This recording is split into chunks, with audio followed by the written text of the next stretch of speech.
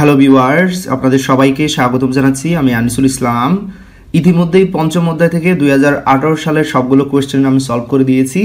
2017 সালে ঢাকা, রাজশাহী, যশোর, কুমিল্লা, চট্টগ্রাম, সিলেট এবং বরিশাল বোর্ডের কোয়েশ্চেন আমি সলভ করে দিয়েছি। এই ভিডিওটিতে আমি দিনাজপুর এবং মাদ্রাসা বোর্ড 2017 সালের কোয়েশ্চেন সলভ করব। তো প্রথমে এখানে দিনাজপুর বোর্ড 2017 সালের কোয়েশ্চেনের দিকে একটু লক্ষ্য রাখবেন। Hash include stdio.h main function দেওয়া আছে, integer a b c s 4টা ভেরিয়েবল ডিক্লেয়ার করা আছে এবং এইখানে 3টি ইন্টিজার সংখ্যা ইনপুট নেওয়া হচ্ছে, তারপর সেই 3টি যোগ করে সংখ্যা 3টি যোগ করে যোগফল প্রদর্শন করা হচ্ছে। সো এই প্রোগ্রামটা হচ্ছে 3টি সংখ্যার যোগফল বের করার প্রোগ্রাম। উদ্দীপকের প্রোগ্রামটির জন্য প্রবাহ চিত্র অঙ্কন করতে হবে, ভেরি ইজি প্রবাহ চিত্রটা। তো আমি এখানে আপনাদের দেখিয়ে দিচ্ছি, একটু লক্ষ্য রাখবেন। প্রথমে ডেফিনেটলি স্টার্ট করতে হবে, তারপরে এইখানে যেমনটা দেওয়া আছে ইনপুট নিতে হবে 3টা variable. So input a b c এবং তারপর যোগফল বের করতে হবে a plus b plus c, দেন আমরা ফলাফলটা প্রিন্ট করে দেব। সো প্রিন্ট s এবং সেই সাথে আমাদের প্রোগ্রামটা শেষ হয়ে যাবে। That's it. তো এটা ছিল ফ্লোচার্ট, ভেরি ইজি। পরবর্তীতে যেটা লক্ষ্য রাখবেন আপনারা, উদ্দীপকের প্রোগ্রামটি লুপ কন্ট্রোল স্টেটমেন্ট ব্যবহার করে লুপ স্টেটমেন্ট দিয়ে সমাধান সম্ভব কোডিং সহ ব্যাখ্যা করতে হবে। অর্থাৎ এই প্রোগ্রামটিকে লুপের সাহায্যে আমরা কি করব, এবার তৈরি করব।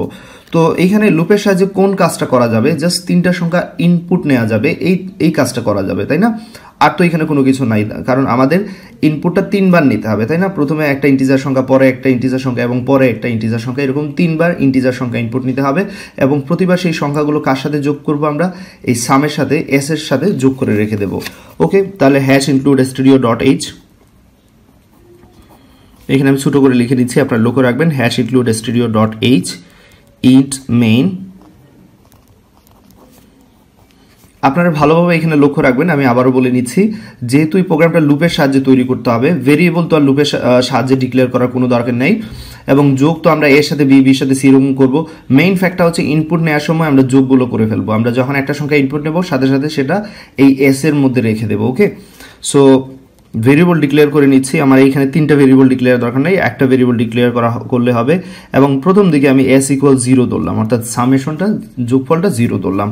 এবার ইউজারকে আমরা বলে দিতে পারি যে 3টা সংখ্যা ইনপুট দেওয়ার জন্য। এটা প্রোগ্রাম নানানভাবে আপনারা করতে পারেন।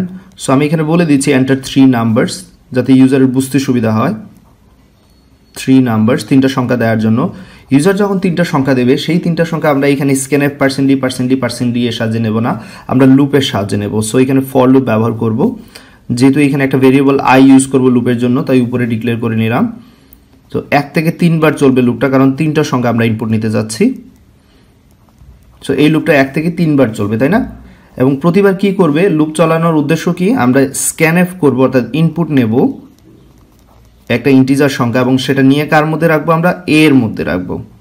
তো ইউজার প্রতিবার একটা সংখ্যা দেবে, a এর মধ্যে যাবে এবং সেই সংখ্যাটা আমরা কি করব, সামের আগের মানের সাথে যোগ করে কোথায় রেখে দেব, সামের মধ্যে রেখে দেব। That's it. এই তো প্রোগ্রামটা শেষ হয়ে গেল। তাহলে এই লুপটা 3 বার চলবে, প্রতিবার একটা ইন্টিজার সংখ্যা আমরা ইনপুট নিতে পারবো, তারপর সেই সংখ্যাটা কার সাথে যোগ হবে, সামের সাথে যোগ হয়ে এস এর সাথে যোগ হয়ে যোগফলটা কার মধ্যে থাকবে, এস এর মধ্যে থাকবে। এবার প্রোগ্রাম শেষে আমরা এস এর ভ্যালুটা প্রিন্ট করে দেব। %d একটা নিউ লাইন দিয়ে দিচ্ছি। That's it. তো আশা করি প্রোগ্রামটা আপনারা বুঝতে পেরেছেন। এবার পরবর্তী প্রশ্ন যেটা সেটাতে যাচ্ছি। মাদ্রাসা বোর্ড 2017 সালের কোয়েশ্চেনটা, 35 ডিগ্রি সেন্টিগ্রেড তাপমাত্রাকে এখানে একটা সূত্র দেওয়া আছে, ব্যবহার করে সেলসিয়াস স্কেল থেকে ক্যালভিন স্কেলে নির্ণয় করার জন্য। ওকে ফাইন, এখানে একটু প্রশ্ন তোলার সময় ভুল করেছে। সেলসিয়াস স্কেল থেকে ক্যালভিন স্কেলে নির্ণয় করার জন্য সি ভাষার একটি প্রোগ্রাম লেখা হলো, কিন্তু প্রোগ্রামটি রান করার পর এরর দেখাচ্ছে। ওকে ফাইন, তাহলে এই প্রোগ্রামে এরর আছে, সেটা আমাদের খুঁজে বের করতে হবে। তবে তার আগে উদ্দীপকের প্রোগ্রামটির জন্য অ্যালগরিদম লিখতে হবে। তো এখানে যে প্রোগ্রামটা আছে লক্ষ্য রাখবেন আপনারা, এই প্রোগ্রামটা হচ্ছে সেলসিয়াস থেকে ক্যালভিনে নেওয়ার জন্য, তাই না?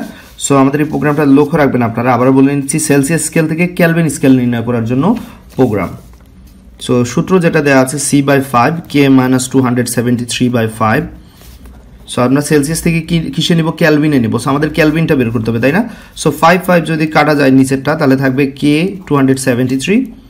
আমরা যদি k - 273 এইদিকে আনি এবং c এদিকে নেই, ফাইনালি কে ইকুয়াল হবে সি প্লাস 273। তো এই সূত্র ব্যবহার করে আমাকে কি করতে হবে, ক্যালভিন নির্ণয় করতে হবে এবং তার জন্য অ্যালগরিদম লিখতে হবে। তো অ্যালগরিদম খুবই সহজ। এখানে আমি স্টেপ 1-এ কী করবো, অ্যালগরিদমে স্টার্ট করব বরাবরের মতোই।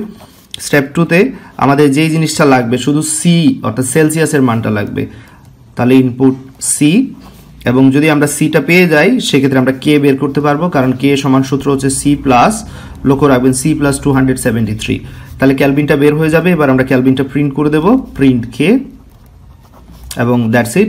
স্টেপ 5 হচ্ছে অ্যান্ড। তো এই হচ্ছে আমাদের অ্যালগরিদম। এবার আমরা পরবর্তী কোয়েশ্চেনে যদি একটু লক্ষ্য রাখি, উদ্দীপকের প্রোগ্রামটি সঠিকভাবে রান করতে হলে যে প্রোগ্রামটির প্রয়োজন তা লিখতে হবে। তো এখানে অবশ্যই কিছু এরর আছে। প্রশ্ন যখন টাইপ করেছিল সে এখানে একটু ভুল করেছে। এখানে একটা স্পেস দেওয়া ছিল, অর্থাৎ এরকম দেওয়া ছিল প্রশ্নে, মূল প্রশ্নে স্ক্যান এফ দিয়ে % কে এরকম দেওয়া ছিল। ওকে, সো এই বিষয়ে লক্ষ্য রাখতে হবে আপনাদের। তো এখানে যেটা করতে হবে, ডেফিনেটলি আপনারা এখানে বুঝতে পারতেছেন স্ক্যানের পরে কোনো স্পেস থাকতে পারবে না। সো এখানে একটা এরর ছিল প্রোগ্রামে, এবং %কে ব্যবহার করা হবে না, যেহেতু আমরা ফ্লোট টাইপের নিচ্ছি সেক্ষেত্রে %f হবে এইখানে, এবং এইখানেও একটা বল দেওয়া আছে %কে এর পরিবর্তে অবশ্যই কি হবে, এখানে %f হবে। এবং সিনটেক্স এরর আছে, সিনটেক্স এরর অনেকগুলো সিনটেক্স এরর আপনারা নিশ্চয়ই বুঝতে পেরেছেন। এইখানে সিনটেক্স এরর, যেহেতু স্ক্যানের পরে স্পেস দেওয়া আছে একসাথে হবে স্ক্যানএফটা, এবং ফরম্যাট স্পেসিফায়ার যেটা %f হওয়ার কথা ছিল এখানে %কে, এইখানেও %কে দেওয়া আছে, এইখানে ভুল আছে, এবং এখানে সেমিকোলন মিসিং। তো এই জিনিসগুলো ঠিকঠাক করে প্রোগ্রামটা লিখে দিলেই প্রোগ্রাম রান করবে। অর্থাৎ এইখানে স্ক্যানএফ একসাথে লিখতে হবে, এফটা এখানে একসাথে লিখতে হবে, %কে এর পরিবর্তে কি ইউজ করতে হবে, তো আমি লিখে নিচ্ছি, এই লাইনটা লিখে নিচ্ছি। এখানে যেই ভুলটা আছে স্ক্যানএফ %f $c, তারপর এই লাইনে যে ভুলটা আছে শুধু সেমিকোলন মিসিং, সেমিকোলনটা দিয়ে দিলে হবে, এবং এইখানে %কে এর পরিবর্তে %f দিয়ে দিলে হবে, দ্যাটস ইট। তো প্রোগ্রামটা ভালো করে চলবে। এই ভিডিও এতটুকু থাকবে। পরবর্তী ভিডিও টিউটোরিয়ালে আমি 2016 সালের কোয়েশ্চেন নিয়ে আলোচনা করব। 2018 এবং 2017 সালের কোয়েশ্চেন নিয়ে আলোচনা করা শেষ এই ভিডিওর মাধ্যমে। পরবর্তী কোয়েশ্চেন থেকে ইনশাআল্লাহ 2016 সালের কোয়েশ্চেনগুলো আলোচনা করব, এবং আশা করি সেই ভিডিওগুলো আপনাদের কাজে লাগবে। আইসিটির উপর সোফার ভিডিও টিউটোরিয়াল তৈরি করেছি 362 বা 63-র মতো। সবগুলো টপিক নিয়ে আলোচনা করেছি। অধ্যায় 3, 4, 5, 6 এর সবগুলো টপিক নিয়ে আলোচনা করেছি প্রায়, এবং প্রতিটা চ্যাপ্টারের সিকিউ এমসিকিউ নিয়েও আলোচনা করেছি। ওকে, সো 4 নম্বরের সিকিউ এমসিকিউ নিয়ে আলোচনা করা হয়ে গেছে, 5 নম্বরের সিকিউ নিয়ে আলোচনা চলতেছে, এমসিকিউ হয়ে যাবে ইনশাল্লাহ, এবং পরবর্তীতে 6 নম্বর অধ্যায়ের সিকিউ এবং এমসিকিউ নিয়ে ইনশাল্লাহ আলোচনা করব। তো এত কষ্ট করার উদ্দেশ্য হচ্ছে যাতে করে আপনারা ভালো রেজাল্ট করেন, ভালো করে বুঝতে পারেন বিষয়গুলো, এবং কাউকে ভালো করে বোঝাতে পারেন। সো এটাই আমার মেইন টার্গেট, এবং যাতে আপনাদের প্রাইভেট পড়ার কোনো প্রয়োজন হয় না। তো সবাই আমার জন্য দোয়া করবেন, এবং আমার ভিডিওগুলো সবার সাথে শেয়ার করবেন যাতে সবার উপকারে আসে। সবাই ভালো থাকবেন, সুস্থ থাকবেন। আল্লাহ হাফিজ।